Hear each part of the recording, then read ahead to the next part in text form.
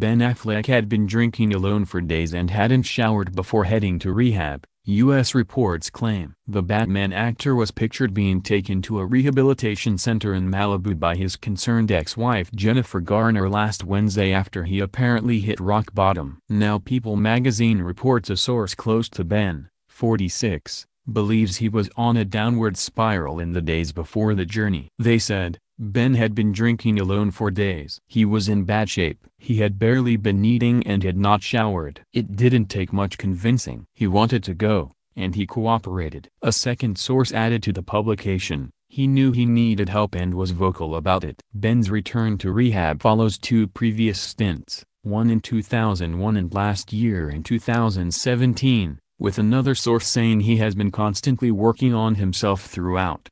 However, his split from girlfriend Lindsay Shookus in July reportedly sent him into a darker and darker place until he had to reach out for help. Ben, who has 3 children with Jennifer, has been open about his battles in the past, writing on Facebook in 2017, "I want my kids to know there is no shame in getting help when you need it, and to be a source of strength for anyone out there who needs help but is afraid to take the first step." It was previously reported Ben had told Jennifer, 46, he was desperate to be a better man as she drove him to rehab. A source told the Sunday Mirror, Ben insisted he wanted to change his ways for the sake of their children. The former couple are parents to Violet, 12, Serafina, 9, and Samuel, 6. The actors married in 2005 but split last year. However, they have remained amicable and have regularly been seen spending time together as a family before Ben's latest trip to rehab.